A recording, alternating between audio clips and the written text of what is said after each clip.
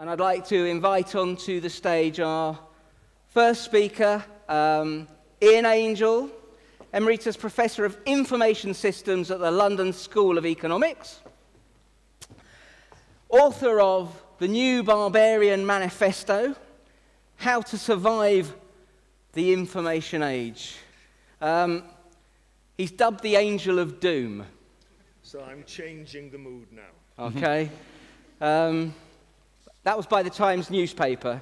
Ian knows Krakow well. He was at our conference last year. He shook us up a bit, so we thought we'd get him back specifically to talk about our future here in Krakow. Ian.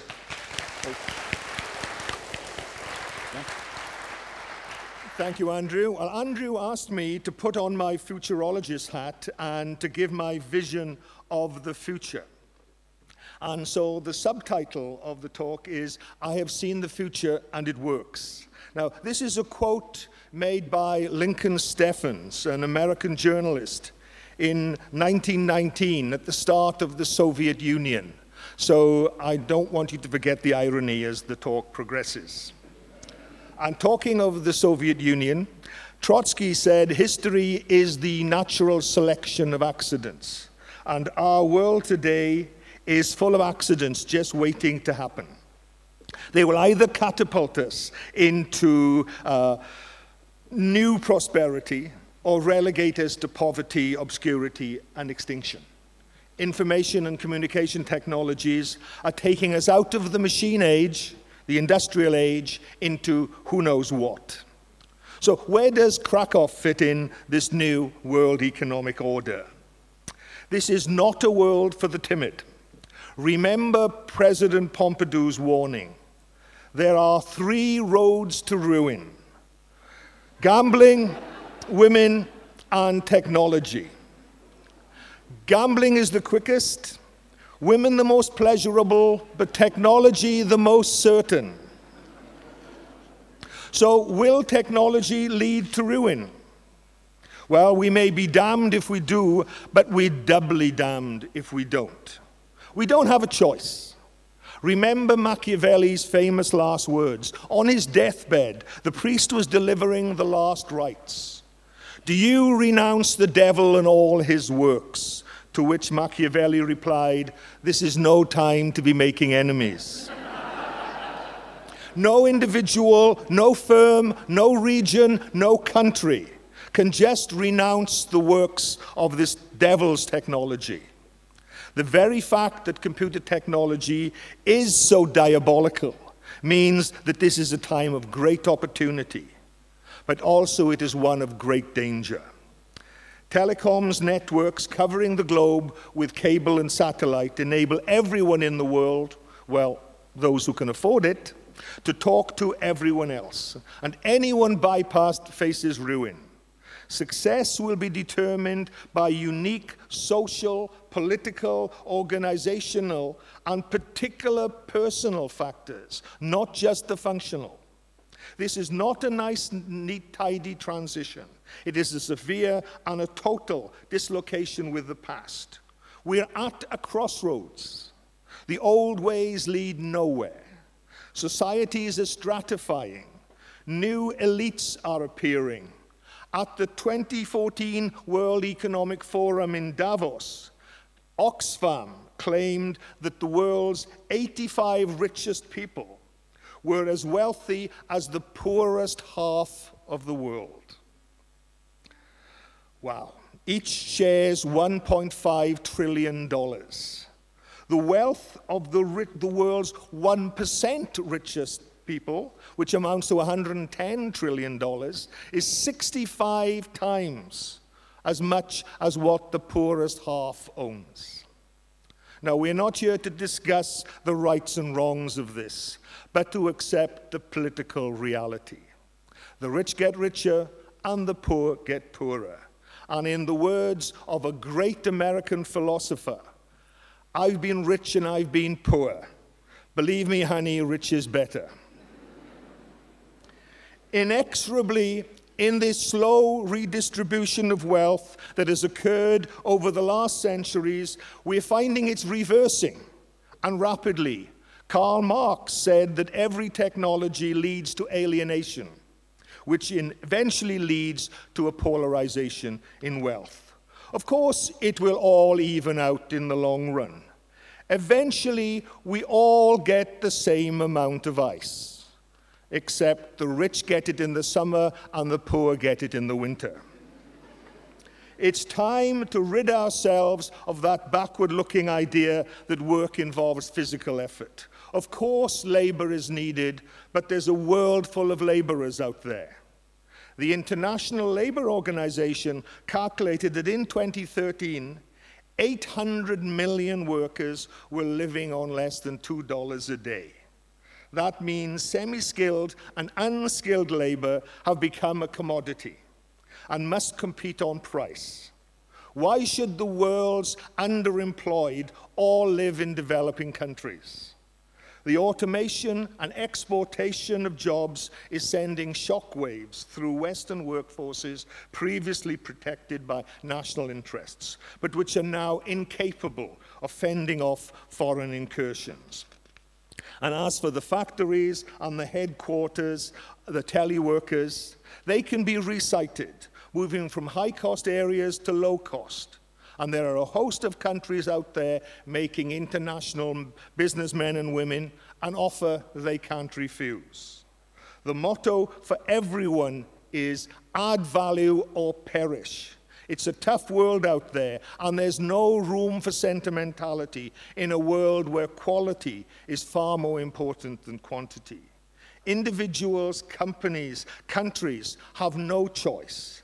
They must ask and answer some very brutal questions concerning which workers are resources and which are liabilities. This is not being callous, unscrupulous, unprincipled, or immoral. It is natural.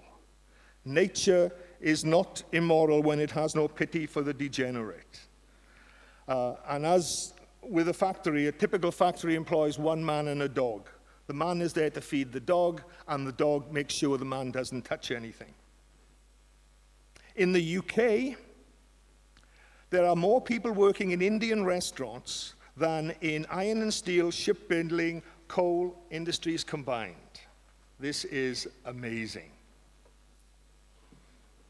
The bureaucratic structures of enterprise can no longer they can be spontaneously created in software and supported by outsourcing anywhere in the cloud. According to Peter Drucker, humanity is polarizing into two employment categories: the intellectual, cultural, and business elite, the mobile and independent knowledge workers, you, the alphas, and the rest, the immobile and dependent service workers. Now, let me expand on what Drucker means by this term. You are not service workers. You are what Robert Reich calls symbolic analytic knowledge workers. Problem identifiers, solvers, brokers with unique or at least very rare skills that are sold across the globe with telecommunications media. Reich splits Drucker's service workers into two groups: in-person services, such as hairdressers, school teachers, universities professors, shop assistants, deliverers of a particular service on an individual basis, but who have to differentiate themselves on price as well as quality. And at the bottom of the rung, there's the routine production services: laborers, factory workers, truck drivers who deliver their products anonymously. Drucker himself dislikes the term knowledge worker because he is clear that the real issue is not knowledge, but talent. Because knowledge in, by, and for itself achieves absolutely nothing. It is that very rare commodity, human talent, which is the stuff of work in tomorrow's world. Paradoxically, only human talent can leverage the added value from technology. One thing never changes: the need for innovation. However, innovation does not happen just because of capital investment in scientific and technological research. These deliver mere possibilities. Continuous innovation by the talent worker is the key to success. But there are clever people everywhere. So why is prosperity so unevenly distributed? Performance depends on this balance between social capital and an investment in both physical infrastructure and individual intellectual capital. It's how a group sets about ruling itself, the type of rules it makes, the way it treats the creators of wealth that separates success from failure. Spectacular growth comes from firms that thrive on their own energy and that of their surroundings.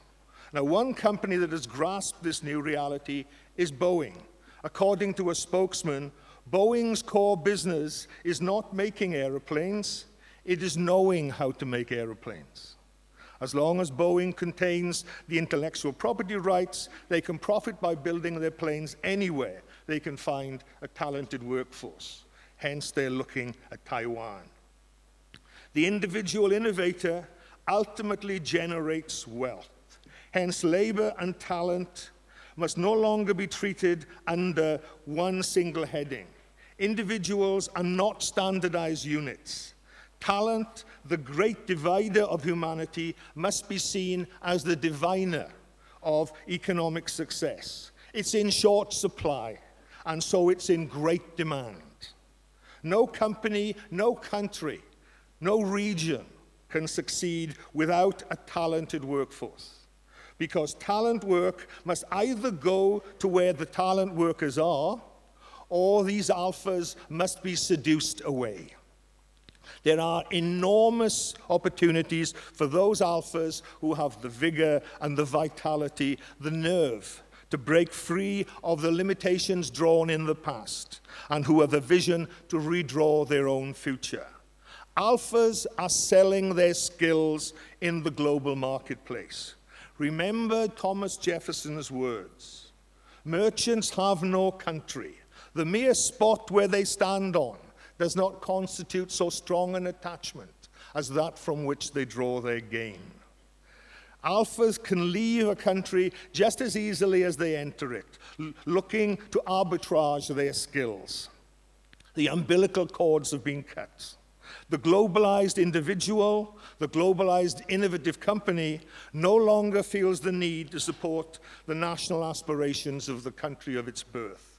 We are witnessing a merging of intellectual capital and financial capital that will fundamentally change capitalism, not like that French idiot Piketty talks about. This is not about poor and inequality. This is about alphas. The only stable environment, relationship between capital and talent, the only viable model for employment will be the star system, typical of the sport, entertainment, and financial sectors, which are prototypical information industries. A few stars earn huge sums of money, the middle is relatively well off, and a large rump of wannabes work part-time on a casual basis, hoping to make it to the big time.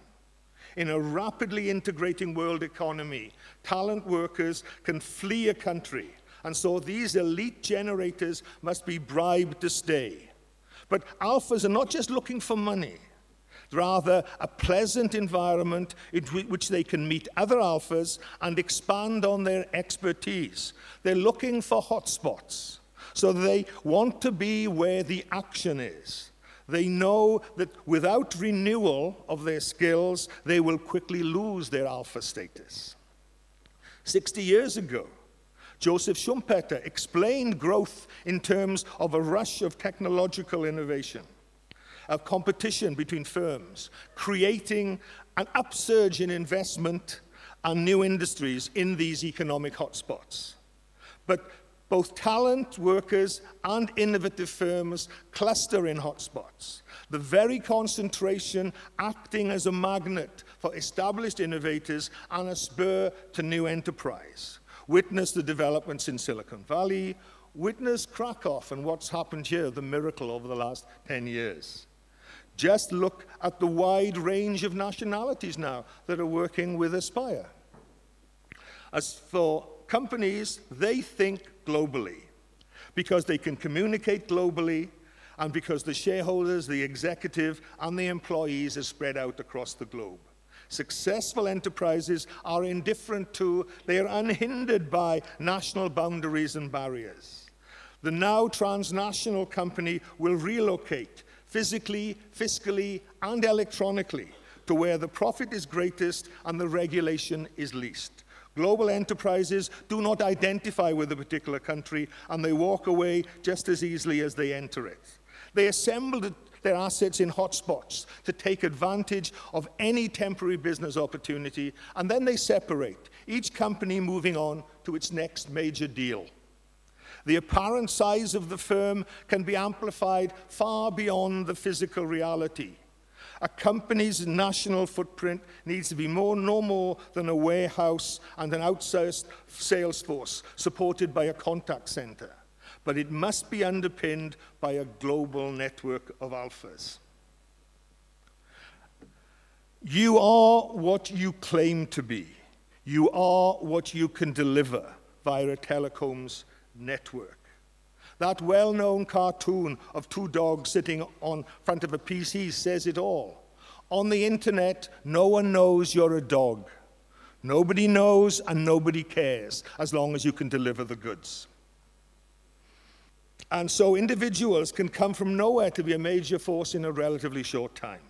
The successful hotspot will engender an institutional environment that mobilizes intellectual talent and promotes and finances entrepreneurial activity by delivering the right incentives. If the elite of migrating global players can be convinced to stay, then a virtuous circle of success is ensured, as their wealth is invested locally. Governments have no choice other than to acquiesce to the will of global enterprises. An employed citizen is a tax-paying citizen. States will embark on regulatory arbitrage to tempt financial sector and high-tech companies. Not only will state be pitted against state, but area against area, town against town, even suburb against suburb. As Daniel Bell so eloquently put it 50 years ago, the nation state is too small for the big things and too big for the small things. Some futurologists expect that in the not too distant future, the number of states in the UN will increase from its present number of 193 to over 1,000. And what is going to replace the nation state? Smart regions, hotspots prospering in a climate of individualism and intellectual and financial freedom. The medieval city-state is being reinvented as a smart city, an evil at the hub of global electronic and transport networks, but within electronic, not stone walls. The Hanseatic League is being reborn. Territory in itself is a liability. Smart regions do not subsidize large tracts filled with rusting industry and populated by the unemployed. To protect their wealth, rich areas will right-size, ensuring a high proportion of wealth-creating knowledge workers to wealth-depleting service workers. They reject the liberal attitudes of the 20th century. The expanding underclass that they spawned and the untrained migrants that they were previously welcomed are now seen as liabilities. Many too many are born. The state was devised for the superfluous ones. Mass production methods needed an oversupply of humanity. The machine age spawned the nation state. But with its demise, what is to be done with the glut of people as we enter the information age? Growth is created from the talent of knowledge workers, not from the labor of low-grade service and production workers. National economies can no longer grow themselves out of unemployment. Growth has been decoupled from employment.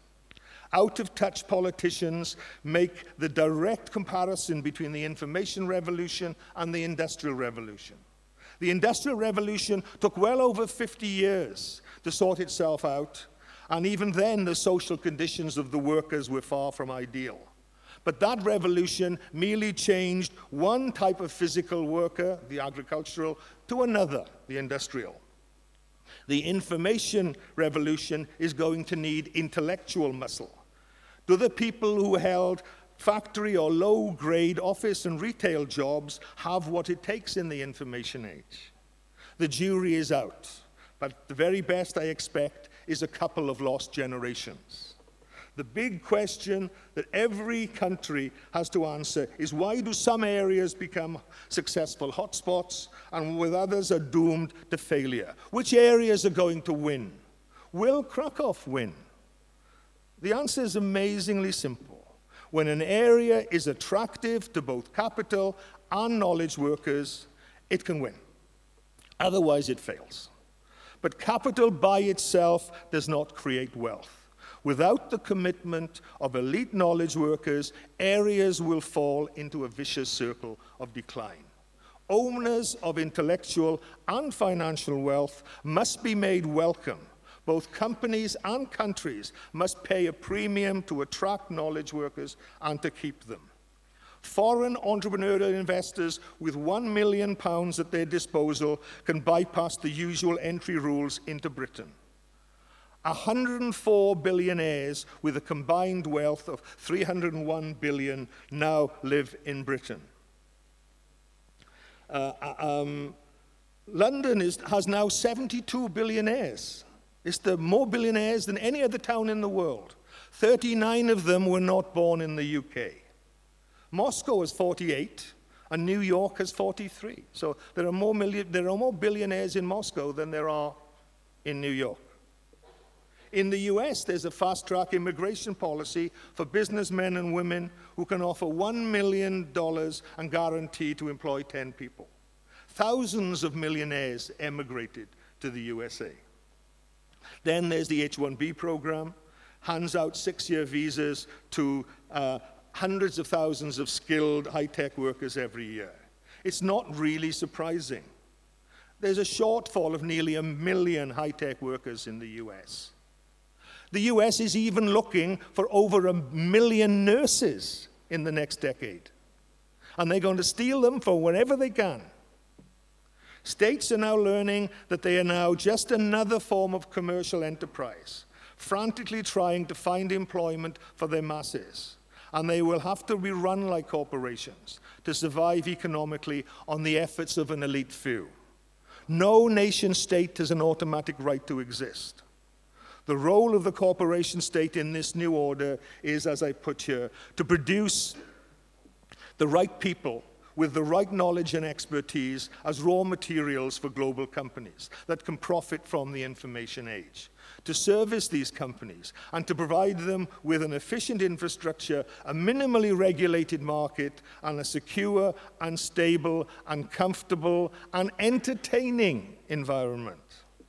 If a state cannot produce sufficient quality people product, it has to buy them from abroad, drag them off the planes if necessary. States will be scouring the globe for elite knowledge workers, no matter what their age, their sex, their race, their religion. But nobody wants more service workers who are increasingly seen as liabilities. State barriers will be thrown up everywhere to keep out alien service workers. Each state has a surplus of its own to support. The alphas themselves now know that their futures lie in hotspots. You know your futures lie in hotspots. Is Krakow a hotspot? We're at the flux point. We can move one way or the other. I have seen the future, and it is not a time for despair. Quite the opposite. It is a time of great opportunity. An opportunity for the few, a great opportunity for you. It is in such times that new empires are made, and today that means global business empires. For a few companies, for a few individuals, for a few smart regions, the future looks very bright. I have seen the future, and it works. It works for the elite cosmopolitan knowledge worker.